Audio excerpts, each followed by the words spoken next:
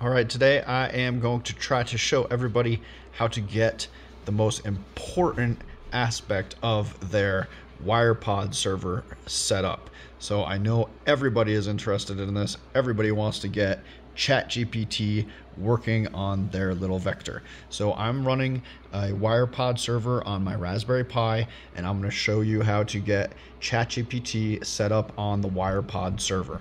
So the first thing you're going to do is go to the correct IP address on your home network that you have WirePod or EscapePod running on. That will bring you to this main screen. This is where you will go to the server settings. It should look like this. You'll see like the weather, the knowledge graph, set language. What we want to go to is the knowledge graph.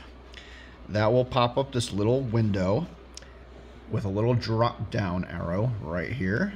You drop down the arrow, click Open AI. That will now ask you for your knowledge graph API key. What you need to do there is go to this web address right here. If my phone will, there we go. platform.openai.com, and it will just basically be /docs/overview.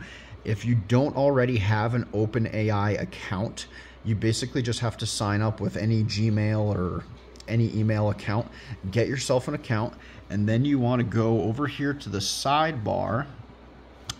Just hover your mouse over the side. That will allow these pop-ups to come up. You click on API keys. That will pop up this window right here. You want to create a new secret key. And then you will go to this little window that pops up and go create secret key.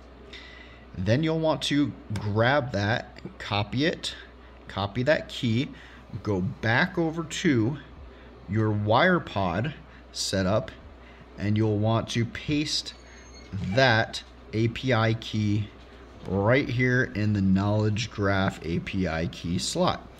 Then when you scroll down a little bit, I always click yes here. This allows ChatGPT to answer, and then you can also give your robot a name. I'm gonna name it Robert. Then you just click, whoops, I can't spell.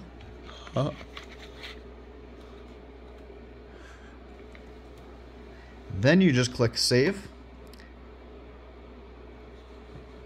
And it should say changes successfully applied. Now you have ChatGPT running on your WirePod server. Well, it's actually running here on the WirePod server, and your vector should now answer through ChatGPT after you get the full final setup. This vector is still in the process of being set up, so I still have to get that set up.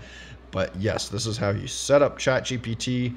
If you've made it this far in the video, if you could drop a like, a comment, a subscribe, it would really help the channel, and it really helps me continue to make videos like this. Thanks a lot for watching.